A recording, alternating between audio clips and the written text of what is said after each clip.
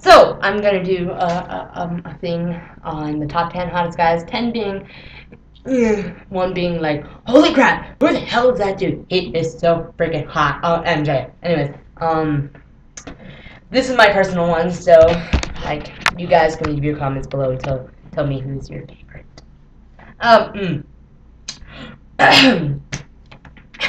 Brendan Fraser is number 10 for me. Hugh Jackman is number 9. Jake Gyllenhaal is number 8. Chris Evans is number 7. Vin Diesel is number 6, because I love Vin Diesel.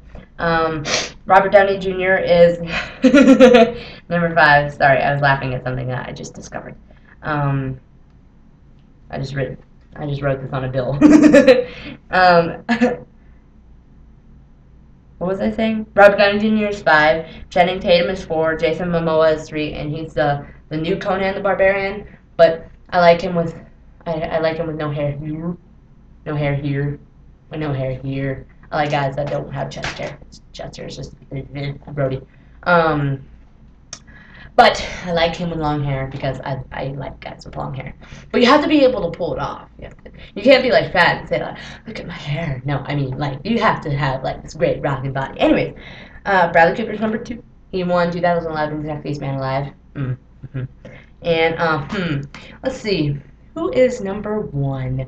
Oh, that's an easy one. Robert Pattinson, of course. Oh yeah. Oh wait. No, he's annoying and stupid and irritating. And I would use another unkind word, but I might offend some people. Yes, but I have to say, number 1. You guys can't guess. I would give you $5 if you could guess, but you probably would already know if you watched some of my other videos. Chris Hemsworth, duh. Oh my freaking word. It's just long hair again. Oh, wait, there's another guy with long hair that I like. Oh, yeah. My first ever crush was, in fact, on Inigo Montoya in Princess Bride. Long hair again. Oh, look at Conan the Barbarian has long hair. I did like Arnold Schwarzenegger in his glory days, but now he's all old and crotchety and fat. Sylvester Stallone is the same age as him, but he looks like 10 years younger. Sylvester Stallone. They're coming out with an Expendables 2. Yes. Man, this is Sylvester Stallone. He's like, I'm the governor. Get to the trial. Yes. Anyways, yes. Chris Hemsworth is freaking awesome. Indeed. I do have a signed poster by Robert Pattinson, though. I'm not going to go looking for it right now because I don't know where it is. And it would take about half an hour just looking for it. So I'll probably do another video with it in it.